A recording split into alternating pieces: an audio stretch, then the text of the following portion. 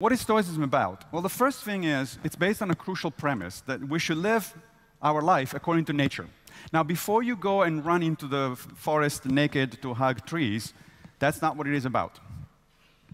The Stoics thought that we should take seriously human nature. And human nature fundamentally consists of two things, two aspects. One, we're highly social animals. We can survive on our own if we have to, but we only thrive in groups of people. We only thrive when we have healthy social networks. And two, we're capable of reason. Now, as you know, that doesn't mean that we're reasonable all the time. In fact, on the contrary, we struggle for that. But we are capable of reason.